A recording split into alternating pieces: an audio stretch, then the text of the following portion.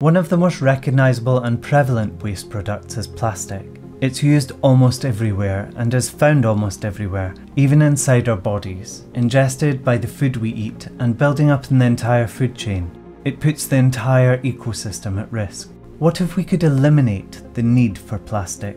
But one company has turned to nature for a solution. Whilst at university, two friends saw the growing plastic crisis and looked for the answer in a rather unlikely place. I'm Pierre Pallier, one of the co-founders of Notpla. We develop packaging solutions made from seaweed and plants as an alternative to single-use plastics. People use plastic in lots of occasions where it's not really needed as a material, but it's cheap, it's convenient. What we want is to change this with a natural solution that doesn't require a change of behavior and is much more natural and easy on nature. At Notpla, we've developed a range of packaging solutions. We've got Oho, an edible sachet for marathons and festivals. We've got a coating for takeaway food containers. We've got films for flexible sachets and seaweed paper. I think plastic pollution is a massive problem in terms of environmental challenges. We are dumping a huge amount of this material that is indestructible into nature without really understanding the consequences. Plastics find its way into the food chain very easily.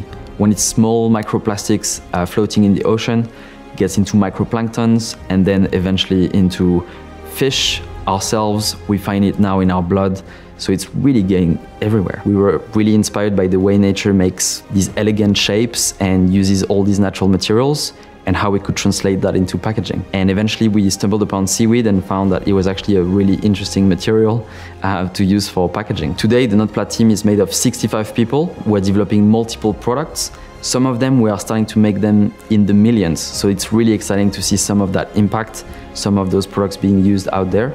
But there's still a lot of work to continue to develop the material if we want to have a global impact with what we're doing. There's still so much we don't know about seaweed if we want to use it as a viable packaging solution worldwide.